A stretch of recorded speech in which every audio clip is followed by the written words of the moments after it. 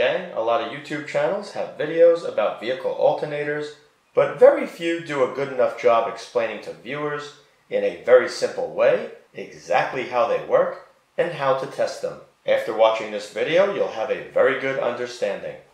Right here you see a typical alternator that is used to charge your battery.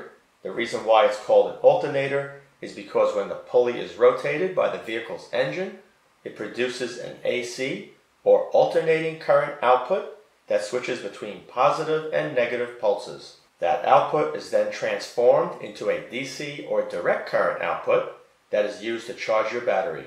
Now before I open up this alternator so you can see each of the components inside, and I'll show you how to test them as well, let me first point out everything on the outside of the alternator. Right over here is your pulley. In this case it's for a flat grooved belt. You may have a V-groove pulley. In order for an alternator to produce reasonable current to charge a battery, this needs to be rotating around 2000 RPM. So if the typical vehicle is idling at 700 RPM, you need this to spin a lot faster while the vehicle's idling, and that's why the pulley is much smaller than your crankshaft pulley, which is usually about 6 or 7 inches in diameter.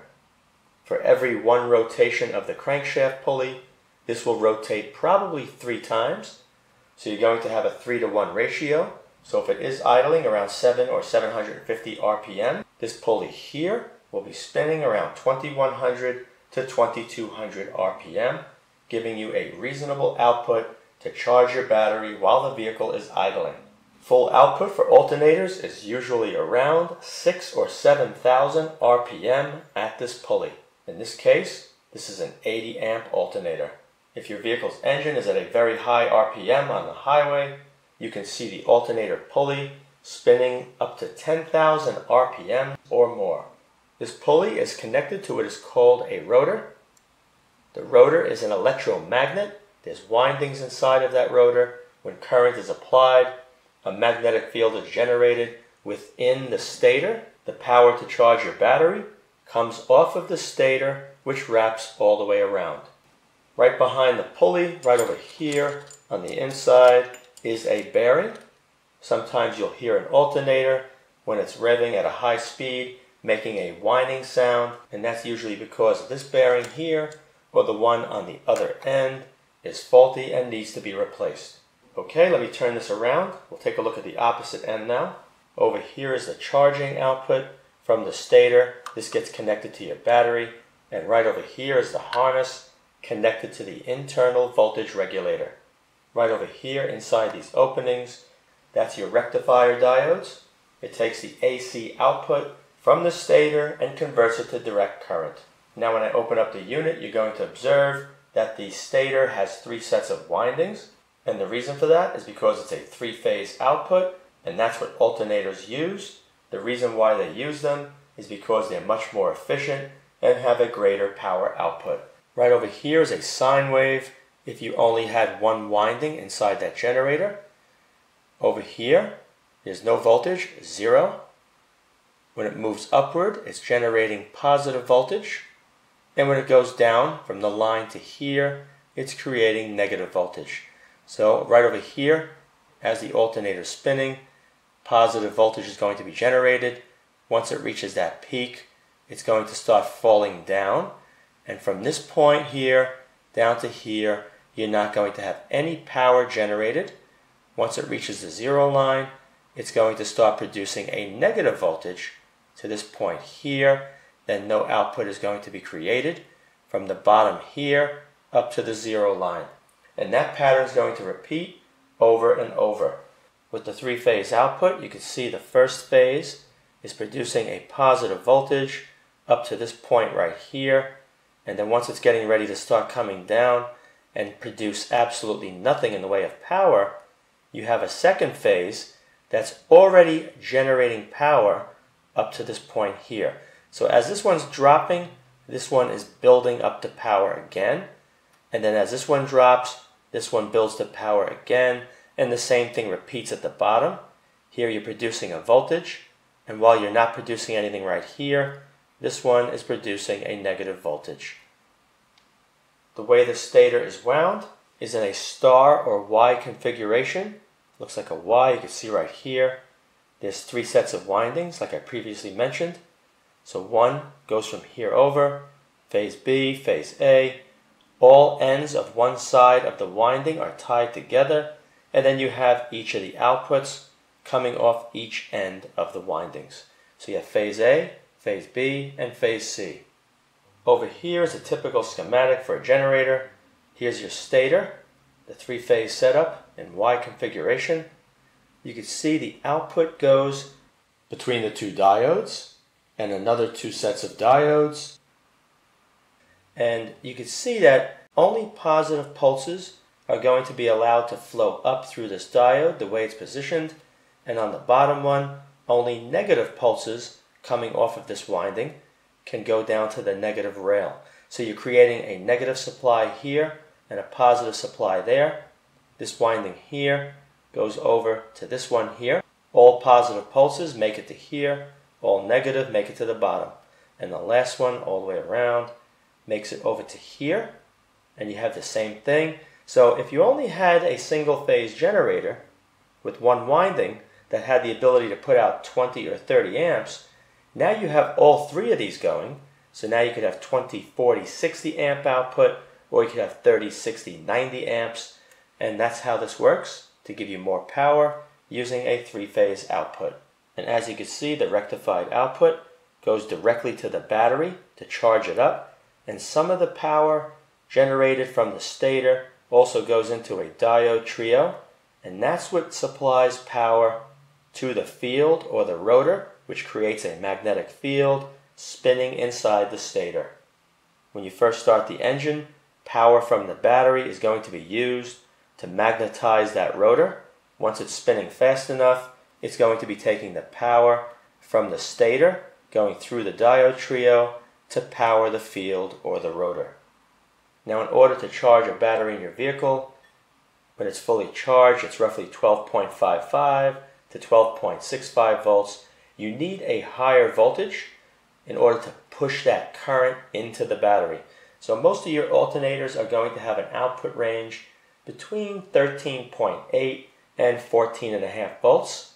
So while your vehicle's idling, if you were to measure voltage at the post on the back of the alternator to the ground, or from the battery positive to the battery negative, if you give the engine just a little bit of gas to get the RPMs up to around 1500 to 2000, you should see that higher voltage between 13.8 and 14.5 volts. If it's above that, you have an overcharging condition, and that's not good. It's going to heat up the plates in your battery. You're also going to boil the sulfuric acid electrolyte in your battery, giving off excessive hydrogen gas and possibly damaging the plates. Usually when that happens, when you have an overcharging condition, it's because of a fault in the voltage regulator circuit. When a heavy load is applied to the vehicle, such as an AC compressor or a cooling fan or a sound system, the voltage of the battery is going to drop. The voltage regulator circuit is going to detect that, and when it detects it, it's going to be supplying more current into the field or the rotor. When you have more current flowing into the rotor, it's going to make a much stronger magnetic field within that stator, and it's going to increase the power output. If the regulator sees that the battery voltage is fine, it's not dropping, it's pretty stable, at or near a full charge, then it's going to greatly reduce the amount of current flowing into that rotor. When the current is reduced, the magnetic field of the rotor is reduced, and that's going to reduce the output in the stator windings, which lead back to the battery to charge it. If you go to measure the output voltage of the alternator at the post or at the battery, preferably the post of the alternator, and you observe at 1500 to 2000 RPMs that the battery voltage is staying about the same, that could be a fault with either the voltage regulator circuit. You can have a problem with your diodes being shorted. You can have a problem with the rotor, the slip rings making poor connection because the brushes are worn out, or you can have a problem with the diode trio. All of these are very easy to test. The ones that you would test would be the rotor to make sure the brushes are right. You can check the rectifier diodes, and you can check the diode trio. If all of these test okay, then you know it's the voltage regulator that's the problem. Okay, now that I explained everything to you, let me take this cover off the alternator and I'll be right back. With the cover off, you can now see the entire voltage regulator. Now the voltage regulator, right inside these little tubes, is where you have your brushes with the springs, and it pushes on the slip rings of the rotor. Now if you want to make sure that there's contact being made with the regulator and the rotor, you're just going to measure right over here for low resistance using your digital multimeter. It's usually around 2 or 3 ohms. If you measure for resistance between here and here, it'll confirm that a connection is being made between the voltage regulator and the rotor slip rings. Okay, my meter is set for auto range. I'm going to touch between here and there. And you can see it's 2.5 ohms. Just remember to rotate the pulley on the alternator while checking to make sure that contact is always being made between the brush holder and the rotor slip rings. Now I'm going to pop off the regulator.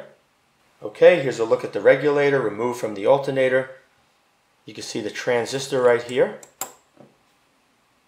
This is the back side. This cap removes, making it easy when you go to reinstall this on the alternator. You can see the brushes. These need to be pushed all the way in, up against the slip ring of the rotor. Over here is the slip ring. One band and the other copper band goes to the windings inside the rotor. Resistance is going to be the same as before, or very close, between 2.5 and 3 ohms. To ensure that the windings aren't shorted out, you want to take your digital multimeter on a high resistance range in the millions of ohms. You're going to take one of your digital multimeter probes, touch it to the housing where it's nice and shiny, like right here inside, and take another probe and touch it to either one of the rings, and make sure there's no reading showing up on the meter. If you see any kind of a reading at all, that's going to indicate the windings on the rotor are making contact with the metal, and that's not good. You're going to want to replace the alternator. If you remember from the schematic, I told you the rectified output from the 6 diodes goes to the diode trio and then over to the regulator. Right over here, this metal surface, one would be a negative, one would be a positive, and you can see, well, maybe it's hard for you to see, but there is metal inside of here. So the power supply right here from this rectified output connects directly into the regulator. Over here you can see the 6 diodes, and you can see the specially designed aluminum heatsink. It's going to dissipate all the heat generated by those diodes. You have one right here, another one there, another one here, and then you have 3 more that are backwards on the back side of this plate, which I'll show you in a minute. Right there's one, that's the other one, and this one. So you have all 6. Over here, this connection, that connection, and this connection are all the outputs from the stator, each one, phase A, phase B, and phase C. Testing these diodes is very simple. I'm going to show you in a minute. Now, a common symptom of faulty diodes would be reduced power output, no power output, or your alternator drains your battery down overnight. When you go to check the diodes, make sure your digital multimeter is set to the diode testing setting. You can see the little symbol right here of the diode. You're going to hold one side on the metal, and you're going to take the other probe and touch it to the wire coming off of the diode. Now this can that's stuck inside this piece of metal has a wire sticking straight out the back, and we're going to be touching this one right here. The can is mounted underneath and the wire is pointing the camera. So you touch that, and you can see we have about 1/2 volt forward voltage. So far so good. You're going to switch the probes and repeat the test, and you should see absolutely nothing. If you get a reading in both directions, you're going to know that diode is faulty. You're going to repeat the test for all 6 diodes. make sure they only conduct in one direction. If you see that it does not conduct in either direction, that's also going to be indicating that the diode is faulty. You're going to have to replace this entire section with the diodes in it. Okay, I'm now going to desolder the connections here, phase A, phase B, phase C, pull off the diode block right here, and I'm going to open up the alternator. Okay, the cover is off on one side. And here, you can see the wire from the diode right there is one of them. Here's the body of the diode. Another one right over here. And there's the body of the diode. And here's all the connections from each phase. And this is what it looks like. Under the cover, you have a sealed bearing. If you have to change this, you would use a 2 or 3 jaw puller. It would hook underneath, go right against here, and then you would tighten this down where the top of the puller is, and it would slide this off the shaft. Take the new one, slide it over the slip ring. It'll stop right over here. Take a socket, the diameter of the inside of the bearing, place it over, tap down until the bearing is fully seated. On the rotor, which you can see right here, this is not moving, has a cooling fan built into it, and there are fingers that extend down off of each end of the rotor. When current is applied to the slip ring, this becomes an electromagnet, and one end of this magnet is going to be north, and the other end is going to be south. You can see in this image right over here what the rotor looks like when it's removed from the alternator. It has fingers that extends down from each end of the rotor, and you have a north-south configuration as the rotor turns inside the stator. Now, upon closer inspection, it looks like this particular rotor is not star configuration for 3-phase, but it's delta configuration. The difference between the two, one is designed to give you a higher voltage output with lower current, and the other one will give you a lower voltage output with higher current. You can see it looks like the manufacturer of this one doubled up on the wires, because I can see 2 going in one direction, 2 going into another opening, 2 together into one opening. So it was just doubling it up to allow the windings to handle more current, but you're going to test them exactly the same way. When you check with your digital multimeter, you want to measure resistance between this one here and that one. You should get a low reading of around 0.1 to 0.2 ohms. Then you want to measure between this one and that one. And then you want to check between this one and that one. All of them should be very similar in the readings that you get. If you don't get a reading between one set, that would indicate an open winding, and you would have to replace the stator or the alternator. Once you confirm the windings are okay between each one of these phases, the next thing you want to do is set your digital multimeter to a high resistance range, measuring in the millions. You want to take the probe and touch it to one of these, take the other probe to the housing, and you should not see any reading on that digital multimeter. If you do, that's going to indicate one of these wires, the enamel is damaged, and it's making contact with the housing, and that's not good. You're going to want to swap out that stator or the alternator. And in this image right here, you can see the windings wrapped around the rotor and the finger pointing up from the other side of the rotor. And that's about it. There's not much else to show you.